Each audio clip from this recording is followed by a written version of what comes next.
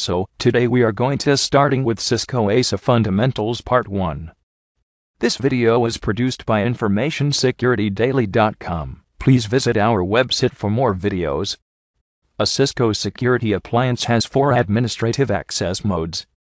Unprivileged mode. It is the mode which available when you first access the security appliance. And also this mode provides a restricted view of security appliance settings. Privileged mode, which enables you to change the current settings. Any unprivileged command also works in privileged mode. Configuration mode displays the config. All privileged, unprivileged, and configuration commands work in this mode. Monitor mode, a special mode that enables you to update the image over the network or to perform password recovery. While in the monitor mode, you can enter commands to specify the location of the Trivial File Transfer Protocol (TFTP) server and the location of the security appliance software image or password recovery binary file to download. Functions of the security appliance. Security algorithm. The security appliance security algorithm is a stateful approach to security. Every inbound packet is checked against connection state information in the security appliance's memory. Knowledge of the security algorithm is fundamental to implementing Internet access security because it performs the following tasks. Implement stateful connection control through the security appliance. Allows one-way, outbound connections with a minimum number of configuration changes. An outbound connection is a connection originating from a host on a more protected interface and destined for a host on a less protected network. Randomizes the first TCP sequence number to minimize the risk of attack. Security levels. The security level designates whether an interface is trusted or untrusted relative to another interface. The primary rule for security levels is that an interface with a higher security level can access an interface with a lower security level.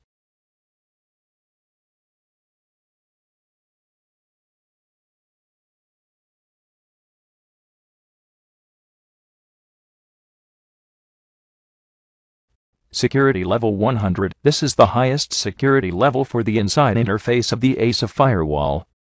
Security level. This is the lowest security level for the outside interface of the ASA firewall. Security levels 199. These are the security levels that you can assign to the perimeter interfaces connected to the ASA firewall.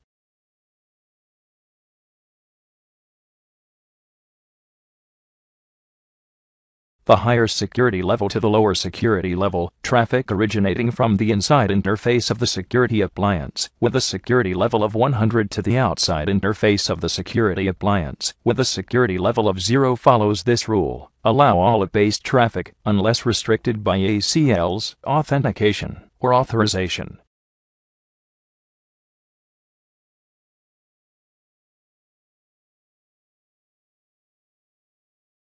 Lower security level to higher security level traffic originating from the outside interface of the security appliance, with a security level of 0 to the inside interface of the security appliance, with a security level of 100 follows this rule. Drop all packets, unless specifically allowed by an access list command.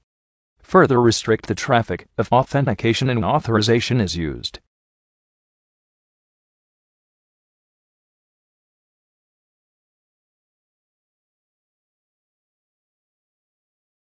Same secure interface to a same secure interface. No traffic flows between two interfaces with the same security level.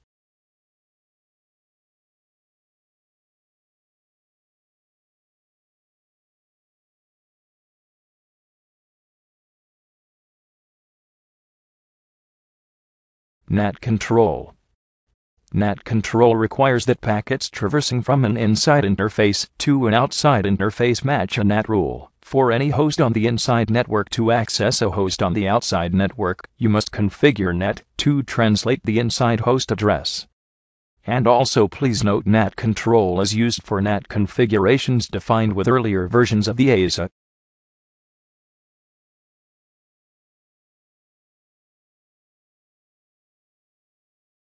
The best practice is to use access rules for access control instead of relying on the absence of a NAT rule to prevent traffic through the ASA.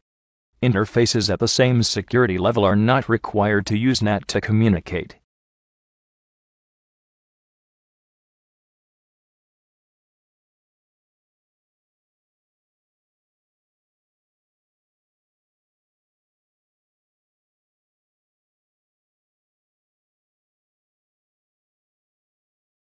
However, if you configure dynamic NAT or PAT on the same security interface, then all traffic from the interface to a same security interface or an outside interface must match a NAT rule.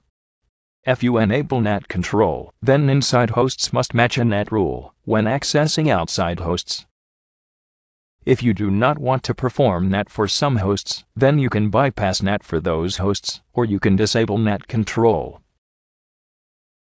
We can see advanced NAT configuration in Part 2.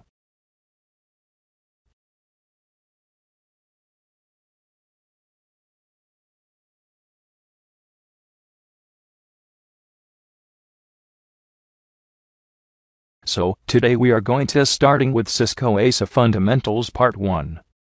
This video was produced by InformationSecurityDaily.com. Please visit our website for more videos. A Cisco security appliance has 4 administrative access modes. Unprivileged mode. It is the mode which available when you first access the security appliance. And also this mode provides a restricted view of security appliance settings. Privileged mode, which enables you to change the current settings. Any unprivileged command also works in privileged mode. Configuration mode displays the config. All privileged, unprivileged, and configuration commands work in this mode. Monitor mode, a special mode that enables you to update the image over the network or to perform password recovery. While in the monitor mode, you can enter commands to specify the location of the trivial file transfer protocol (TFTP) server and the location of the security appliance software image or password recovery binary file to download. Functions of the security appliance. Security algorithm. The security appliance security algorithm is a stateful approach to security. Every inbound packet is checked against connection state information in the security appliance's memory. Knowledge of the security algorithm is fundamental to implementing Internet access security because it performs the following tasks. Implement stateful connection control through the security appliance. Allows one-way, outbound, connections with a minimum number of configuration changes. An outbound connection is a connection originating from a host on a more protected interface and destined for a host on a less protected network. Randomizes the first TCP sequence number to minimize the risk of attack. Security levels. The security level designates whether an interface is trusted or untrusted relative to another interface. The primary rule for security levels is that an interface with a higher security level can access an interface with a lower security level.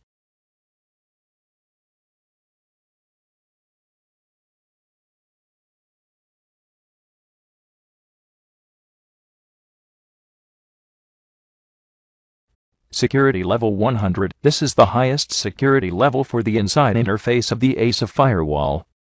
Security level. This is the lowest security level for the outside interface of the ASA firewall. Security levels 199. These are the security levels that you can assign to the perimeter interfaces connected to the ASA firewall.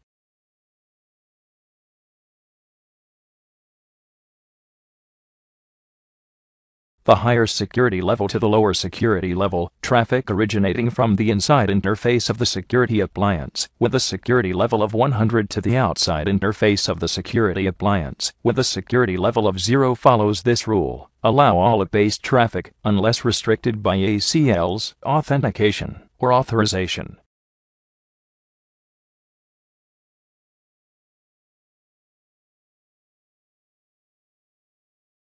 Lower security level to higher security level traffic originating from the outside interface of the security appliance, with a security level of 0 to the inside interface of the security appliance, with a security level of 100 follows this rule. Drop all packets, unless specifically allowed by an access list command.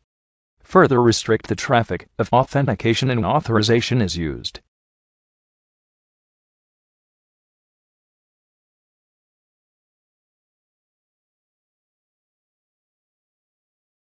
Same secure interface to a same secure interface. No traffic flows between two interfaces with the same security level.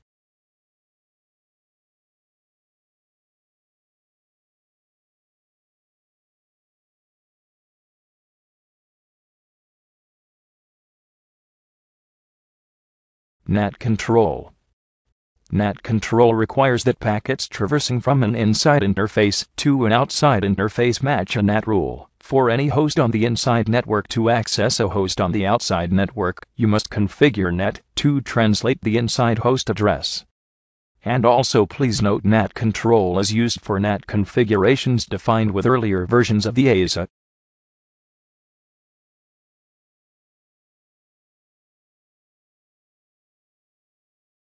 The best practice is to use access rules for access control instead of relying on the absence of a NAT rule to prevent traffic through the asa.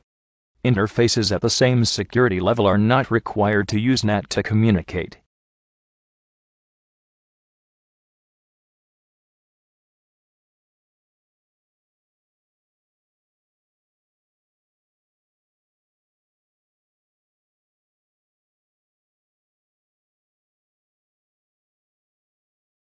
However, if you configure dynamic NAT or PAT on the same security interface, then all traffic from the interface to a same security interface or an outside interface must match a NAT rule. If you enable NAT control, then inside hosts must match a NAT rule when accessing outside hosts. If you do not want to perform NAT for some hosts, then you can bypass NAT for those hosts, or you can disable NAT control. We can see advanced NAT configuration in part 2.